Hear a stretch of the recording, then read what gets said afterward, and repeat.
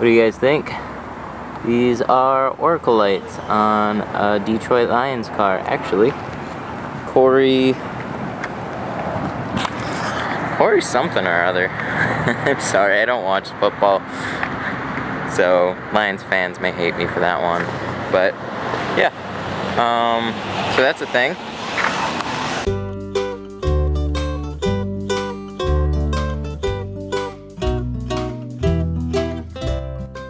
Hey Tinternet, welcome to another episode of Tint Stuff. I of course am Matt, and today I got a question from H2 Olga 1, and he's wondering how to get behind third brake lights that don't touch the back window.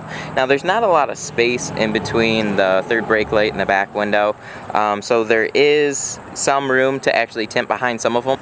And I do have a 2012 Malibu in the shop. Actually, I think it's a 2010, but they're very, very similar. They didn't change the Malibu much. I'm not sure on the brand new ones. I haven't tinted one, but those Malibus have a brake light that doesn't pull out of the car. Ones like the Fusions you can take out. Ones like Malibus you can actually tint behind.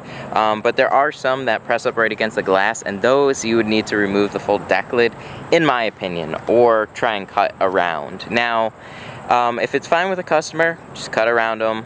If you can't really sneak the film behind it even a little bit, then remove the whole deck lid. But tell me what you guys think in the comments down below. That's just my opinion. I know there's other tinters that watch this too, so if you have a tip or a trick, post it down below or make a video and send it to me. Alright, so I'm going to use a couple main tools, and that would be these two right here. Not the pen. Forget the pen.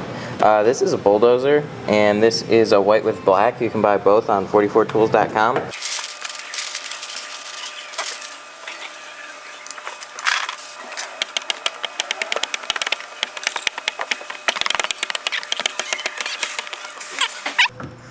Alright, so I have my back glass in place, and as you can see, I still got a lot of water bubbles at the bottom along with the air, and that's obviously the hardest to get out, and that's the whole reason you have this problem. So what you want to do is you can take a black and white and go across the whole thing, and you'll push a good majority out of it pretty easily. But also for that third brake light, it's the black with white doesn't quite press down hard enough on it. So I'll try and show you this as best I can. So this is the bulldozer. Now what I'm gonna do is press down, slide it, and just loosen the bulldozer back up. Let's see, so press it down, let it go, press it down, let it go, flex it against the back window, press it down, and that should get rid of all my air bubbles. Go over it one more time to make sure that bottom edge is pressed down. I'm gonna squeegee out the whole back window one more time just to make sure everything's out. Alright, so I'm gonna take this bulldozer, press it against the back window, press really hard, and then loosen up the bulldozer, flex it, and then let it go.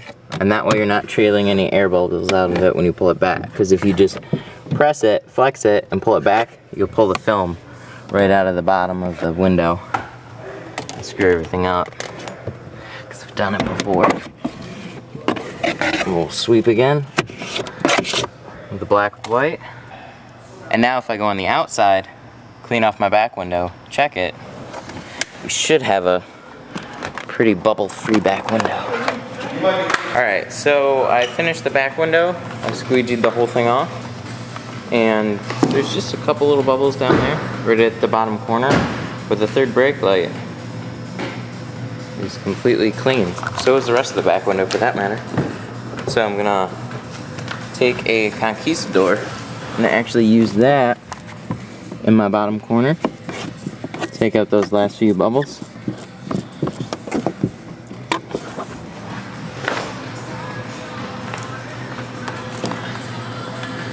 There you go. As you can see, clean third brake light, clean back glass.